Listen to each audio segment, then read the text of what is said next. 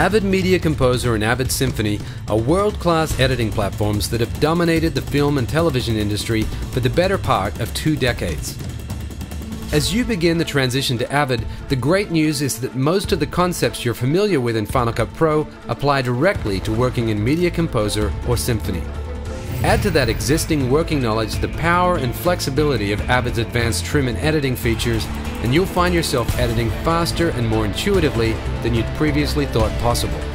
In fact, in a few short videos, you'll have everything you need to get up and editing with Avid. Before we begin, you may be wondering which platform you should focus on learning, Media Composer or Symphony. Actually, you'll be learning both. Avid Symphony builds on the full feature set of Media Composer by adding world-class finishing tools in the form of universal mastering and Avid Advanced Color Correction. For simplicity, we'll be referring to Media Composer throughout the rest of these videos. Unless otherwise noted, you can safely assume that everything you see applies equally to Symphony. So once you've learned the fundamentals of editing on an Avid system, you'll feel at home regardless of whether you're cutting on Media Composer or on a Symphony.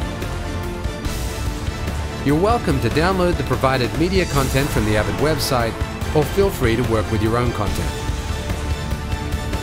Okay then, let's begin a tour of the Avid interface. Prepare to be surprised by how much you already know.